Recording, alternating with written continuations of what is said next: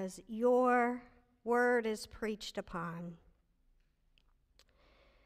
May your Spirit open our eyes to see, our ears to hear, and our hearts to receive the message that you have for each of us. Use these words for your purposes and yours alone. Lord, empty me of me and fill me with thee. Amen. I'm sure you noticed the rousing rendition at the beginning of service when the saints go marching in.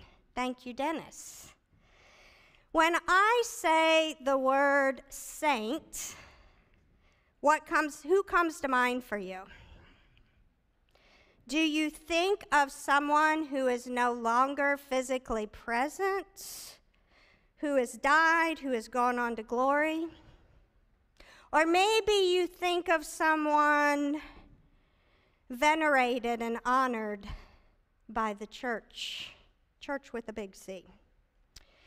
While United Methodists do not have official saints, we do remember those who have served the church and lived out their faith boldly and consistently. We're grateful for their kingdom work in the church and in our lives. We remember the person or people in our life who shared love with us so generously and compassionately that there was no doubt that they had Jesus in them, that they were Jesus with skin on. But the truth is, we church folk are called to have a little different understanding of saints, of the word saint. Romans 1:7 says, Paul writes, to all who are loved by God and called to be saints. And 1 Corinthians 2:2 says, to the church of God in Corinth, to those sanctified in Christ Jesus and called to be saints, grace to you. And Ephesians 1:1 says, to the saints who are in Ephesus, the faithful in Jesus Christ, grace to you. And the letters of Philippians and the Colossians begin the exact same way, to the saints. Now, we know that the Apostle Paul was not writing letters to dead people. So the word saints must have a different meaning. And listening to how Paul addressed his letters to the first century, to the followers of Jesus, to the faithful in Jesus, to the sanctified in Jesus, you start to get the idea that there's more to being a saint than being deceased. In other words, a saint is one who is sanctified by God, who is a person whom the Holy Spirit is making holy. And if you look up the word sanctified, the definition is made holy by God. Or to put it more simply, a saint is someone in whom God is working. A person is made a saint by the love and the grace of the triune God. Whether they are first century followers of Jesus or someone that we remember today in our own lives. Reverend James Howe writes in his book, Servants, Misfits, and Martyrs. He says this, these friends of God are not superhuman. Saints do not possess an extra layer of muscle. They are not taller. They do not sport superior IQs. They're not richer, and their parents are not more clever than yours or mine. They have no bat-like perception that enables them to fly in the dark. They are flesh and blood, just like you and me. No stronger, no more intelligent. And that is not the point, he says. They simply offer themselves to God, knowing that they are not the elite, and fully cognizant that they are inadequate to the task, and that their own abilities are limited and fallible. So what makes someone a saint?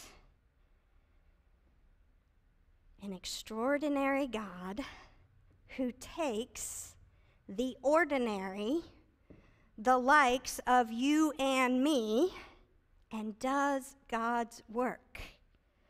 A saint is a saint because of what God is doing in their lives, in our lives, amidst our failings, our doubts, our shortcomings, our lack of faith. That's on our worst days. On our best days, we recognize that God is at work in us. And we claim being a follower of Jesus Christ. A saint is a sinner, and a sinner is a saint. Pastor and author Leonard Sweet started his sermons with this: "Good morning, saints. Good morning, sinners. We're all here, and all that we are is here." That's a good reminder. So when you think about saints and those in your life, be honest about who they really are. A beloved child of God in need of God's grace. Ordinary folks sustained, sanctified by an extraordinary, extraordinary God. Reverend Nadia Bowles-Weber, in her book, Accidental Saints, Finding God in All the Wrong People, writes this: "It has been my experience that what makes us saints of God is not our ability to be saintly, but rather God's ability to work through sinners. The word saint is always conferred, never earned.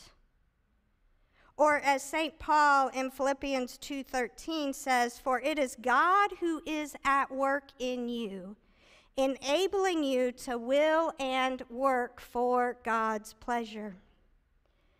I've come to realize," she says, "that all the saints that I've known have stumbled into redemption like they were looking for something else at the time. Like people who have a drinking problem and manage to get sober and help others do the same. People who are as kind as they are hostile. What we celebrate in the saints is not their piety or perfection, but the fact that we believe in a God who gets redemptive and holy things done in this world through, of all things, human beings, all of whom are flawed. All of whom are flawed. What then are we to do? Well, some people question Jesus about the exact same thing. Matthew 22, verses 34 through 39. When the Pharisees heard that he had silenced the Sadducees, they gathered together. And one of them, an expert in the law, asked him a question to test him. "Teacher, which commandment in the law is the greatest?" He said to him, I wonder if that point, when Jesus gets this question, I just wonder how he reacted. I wonder if it was like, oh. Or if it was like, let me think about that. Or if it was just a pause and a smile and a constant, quick answer. Well, let me tell you. You shall love the Lord your God with all your heart and with all your soul and with all your mind. This is the greatest and first commandment. And a second is like it. You shall love your neighbor as yourself. This is one of the temple showdowns that are captured in the Gospels. One commentator offers this. This passage presents the third in a series of confrontations between Jesus and his challengers. Here in Matthew, the Pharisees notice the Sadducees' failure to entrap Jesus, and they regroup. Rather than trying to ensnare him with a no-win question, they now approach Jesus with an open-ended question. Which commandment in the law is the greatest? While this may appear to be innocent, Matthew tells us that the Pharisees did intend to test him. They are attempting to trick him into a misstep by encouraging him to engage in an unwise topic. Once again, how much can this carpenter's son really know? That question that they asked immediately poses a theological problem for Jesus. How can one law be greater than the other? See, the laws were not hierarchical, with one law being more important than the other. If you broke one law, you broke all the laws. There wasn't greater laws or lesser laws. It was all the law. And yet, Jesus, being the good Jew that he is, he knows this. And he makes a bold statement that indeed there is one greatest commandment. And then, if that's not enough, he takes another command and puts right beside it as equal to. Love the Lord your God with all your heart, and with all your soul, and with all your mind. And a second is like it. Love your neighbor as yourself. First, in answering the question, Jesus quotes part of the law known as the Shema, the most prominent prayer in Jewish tradition. It's Deuteronomy 6:5, if you want to look it up. The Shema can well be called the cornerstone of the Jewish faith and practice. Its importance to Judaism cannot be overstated. While often recited as a prayer, fundamentally the Shema is a statement of who God is, because it starts, the Lord your God is one. Therefore, love the Lord your God with all of your being. Dr. Lance Pate, professor at Bright Divinity School, cautions us, though, with these familiar words that we've heard. He says this: too often in the church, love is used as an excuse to take the path of least resistance instead of the path of excellence. When telling the truth would be uncomfortable, we practice equivocation and call it love. How frequently love is code for smiling at biblical illiteracy and winking at theological incompetence. our definition of love is suspiciously easy on us and for us. But this is not the definition of love that Jesus is working with in Matthew. The Jesus we see in the stories thinks that to love God with the whole self, with all of our heart and our mind and our soul, is demanding and risky. Following the path of love leads Jesus to jump into debates and conflicts with his whole self. Love leads Jesus into all kinds of situations that are uncomfortable, that are not just uncomfortable, but dangerous. Eventually, love like this gets him killed. See, when you get involved with Jesus and the type of love that Jesus models, it can be messy. It can be uncomfortable. It can be inconvenient. It can even be unpopular. And it can even be risky. Especially when Jesus adds that second command. And I would have preferred that Jesus just stop right there. Put that period in there. No need to say anymore, Jesus. I'm going to work on the first one. But Jesus doesn't stop there. He makes this equal, as if you can't do one without the other. The second command, love your neighbor as yourself, which is Leviticus 18:19. And then in the rest of the chapter of Matthew 22, Jesus makes it clear with the parable of the Good Samaritan that neighbor is this broad and all-encompassing category. I like how Eugene Peterson's The Message paraphrases these verses from Matthew. When the Pharisees heard how he had bested the Sadducees, they gathered their forces for an assault. One of their religion scholars spoke for them, posing a question they hoped would show him up. Teacher, which command in God's law is most important? And Jesus said, love the Lord your God with all your passion and prayer and intelligence. This is the most important, the first on any list. But there's a second to set alongside it. Love others as well as you love yourself. These two commandments are pegs.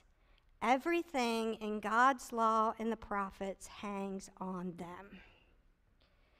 Jesus is boldly clear. Love God and love others, no matter what. Friends, no matter what translation of Scripture you use, no matter what paraphrase, it is the exact same. It all boils down to loving God and loving neighbor. And what does that look like for us? Because those are nice words. But what does that look like for us?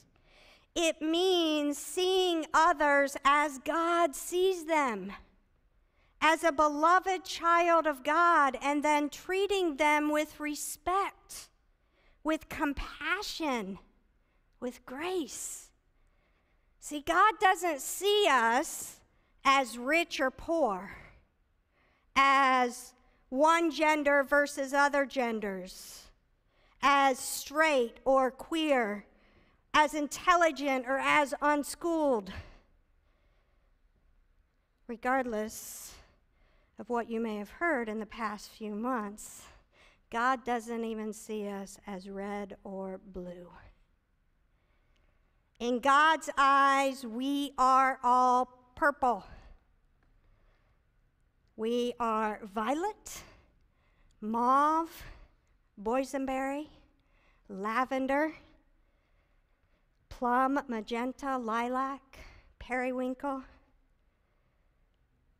iris, heather, amethyst, grape, all unique shades of purple. That's the way God sees us as beloved children of God. Shades of purple, not red or blue. And that's what we are in this space as well. Not any sort of label or category that the world likes to use to define us. We are all shades of purple.